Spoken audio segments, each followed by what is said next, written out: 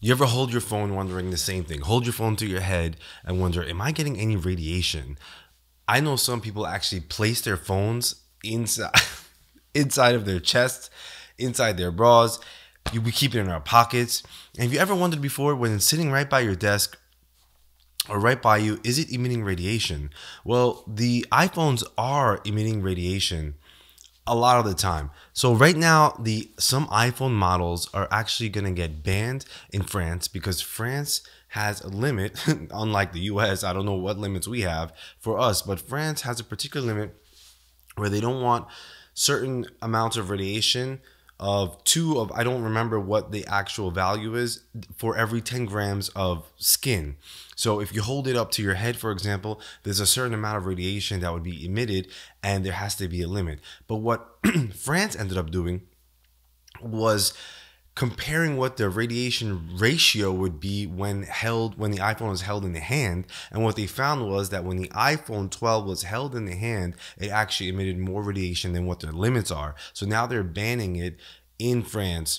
And iPhone 12 is going to be releasing an update, supposedly, that will stop that radiation. And then it makes you wonder, what kind of control, how exactly is it emitting radiation? It said that they're going to release a software update that's going to change the intervals of how much radiation is actually exposed. Probably what it is that every time the iPhone is pinging towers or accessing some wireless signals, it's emitting some radiation. So if they reduce those intervals, it'll actually, reduce the amount of radiation. Now, in the US, is there that sort of limit? I have no idea.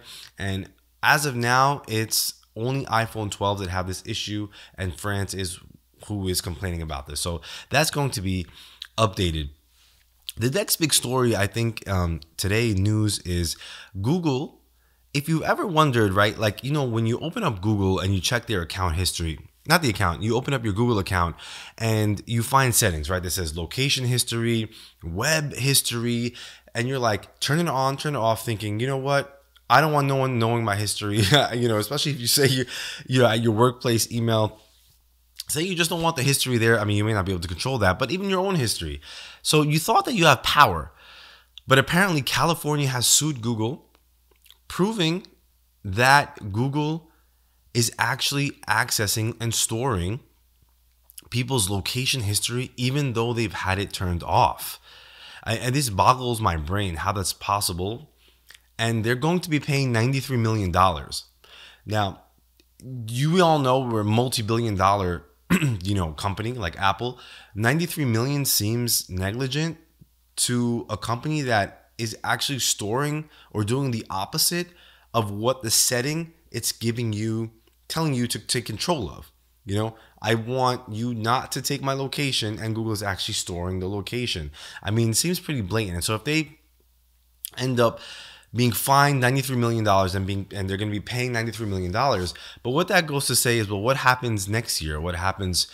Are they just going to be not following the whatever protocols? And then if someone discovers that there's a lie somewhere, then they're going to be sued and pay money. And if Google can afford it, I mean, that's fine. But what if we just don't want them to be committing this sort of activity against us users? So it actually boggles my brain as to that. Maybe if they were to find them more, or maybe if they were to sort of have something that would really hurt them, like maybe limit them in a marketplace somehow, some way, that'll stop them from doing this. But it seems like money's not a factor for them. Similarly, the next big story, and the last one I have for you today, is TikTok. TikTok is going to be fined $345 million as well, more than what they're finding Google, which is also a little bit strange. Now, what this story says is that, if you have a son or daughter, or if a niece or nephew who sign up for TikTok, they're under 16,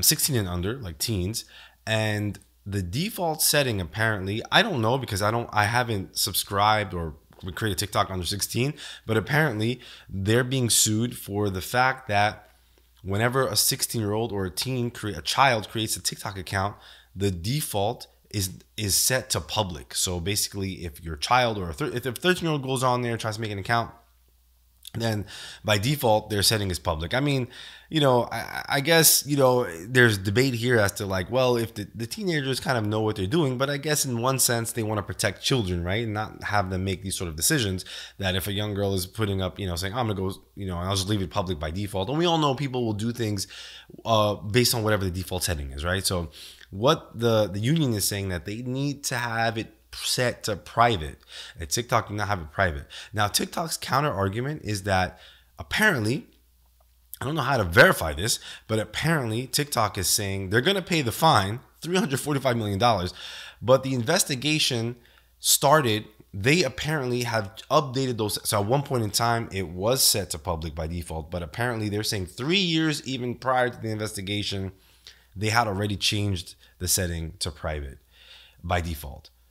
And how could they be sued? And it's sort of annoying, but they're willingly paying $345 million.